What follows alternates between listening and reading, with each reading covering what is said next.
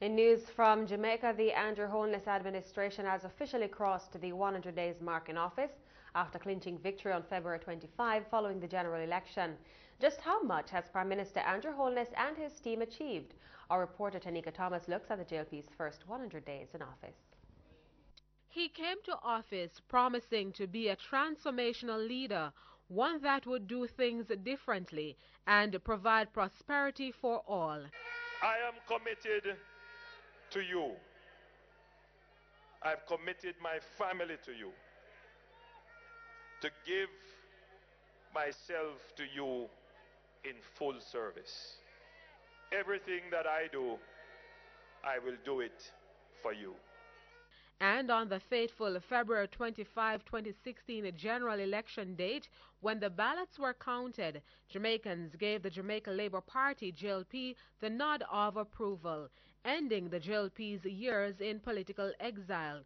The JLP brushed aside the People's National Party, PNP, with a slim one-seat majority, gaining 32 parliamentary seats to the PNP's 31. Even with this small margin, the win still convincingly ushered in the reign of Andrew Michael Holness. I, Andrew Michael Holness,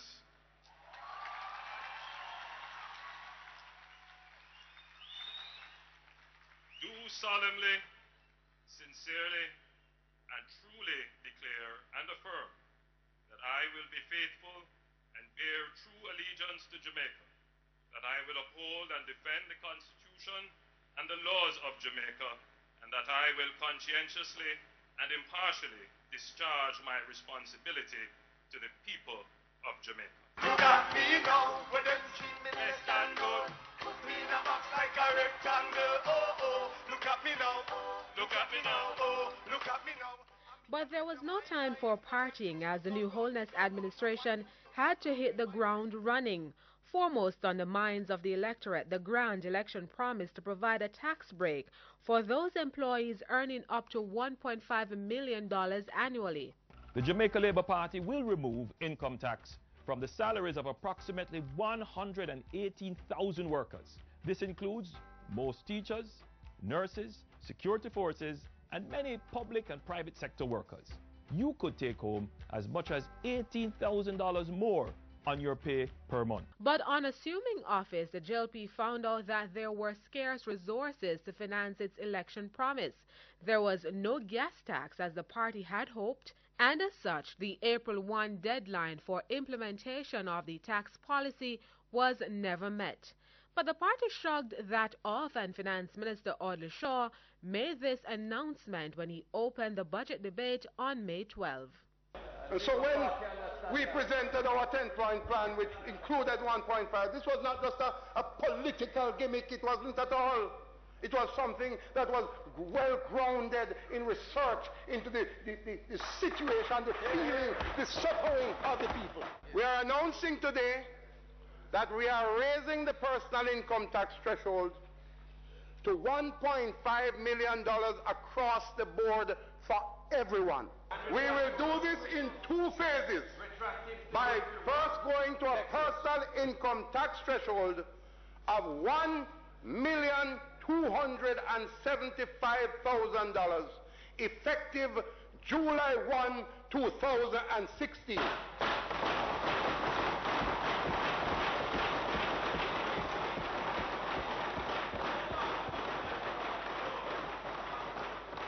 And then we will phase into a personal income tax threshold of $1.5 million effective April 1, 2017.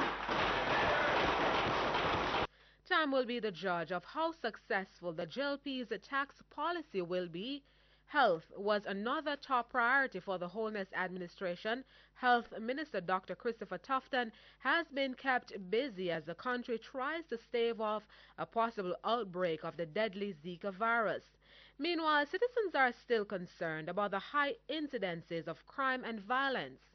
Security Minister Robert Montague has been talking tough, even hinting that his ministry is considering resuming capital punishment. It cannot be that persons feel comfortable to exact criminality but do not expect to be severely punished.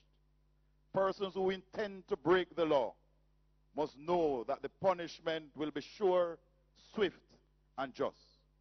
In that regard, I have asked the Minister of State, Senator Pernell Charles Jr., to consult with a number of agencies, including the Attorney General's Office and the Ministry of Justice, to determine if there are any legal impediments for the resumption of hanging in Jamaica.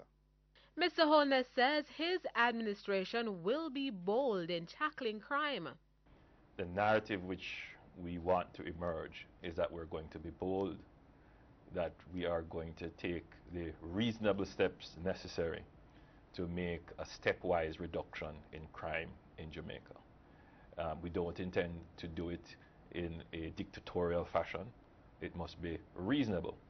At the end of the day, civil society, public opinion is very strong in Jamaica. The bar is high for the JLP team, and no doubt Jamaicans are eagerly awaiting all the promises the party made on the campaign trail, like removing auxiliary fees from high schools, implementing fixed election dates, and setting term limits for future prime ministers. Tanika Thomas reporting for CEEN Caribbean News. And the consensus on the Jamaica Labour Party's first 100 days as government is that they're doing a good job, but there's a lot of work to be done. The parliamentary opposition says while the government started off on a good foot in one sense, it is failing miserably in other areas. They have started well in terms of from a communication, public relations perspective, but a number of the things which they promised and committed to, they have not delivered. For example, in the campaign, they are committed to an April 1 implementation of the tax plan. It is likely that the first sign of that will be at the end of July, and persons will only partially benefit. So what they committed to, they have not delivered, and worse, they committed to a tax break which would not include additional taxes, and we have seen the imposition of $14 billion worth of taxes, which is now leading to increases in the prices of goods. We've seen chicken prices go up, cost of electricity has gone up, partially due to tax on heavy fuel oil. They have also taxed LNG, which is supposed to be a cheaper alternative to oil. The rate of depreciation of the dollar is also contributing to an increase in the price of goods and services. So while there is some benefit that persons may get in terms of the tax break, it is likely to be negated by the increases that are taking place in the price of goods and services. Crime is still an area of concern. It doesn't appear as if there's a clear strategy to deal with the issue of crime, and that is something which we would like to hear and see better particulars on. Meanwhile, it's full marks for the government's plan for the tourism sector. New president of the Jamaica Hotel and Tourist Association, Omar Robinson, says the Holness administration's plans for tourism are headed in the right direction. 100 days is still a short time to assess any government, be this one or the former one. But I think they're moving in the right direction. I think on the path to growth, I think if all the key players, all the key industries realize that they all have a part to play, and I think this minister has outlined some key areas which he is focused on, because for tourism to really contribute to the national economy, we need to get growth above 5%. He has outlined some of those key points which his ministry, along with partnerships with the private sector, that if we all consider those and how we target the niche market. Jamaica we have some of the best food, we have some of the best chefs in the Caribbean, and we need to highlight that. We haven't showcased all of that. We have not showcased. We have some of the best attractions in the Caribbean. It's how we package, how we showcase it, so that we can deliver on giving our visitors a quality customer experience. And I'm sure we'll be able to achieve greater than 5%.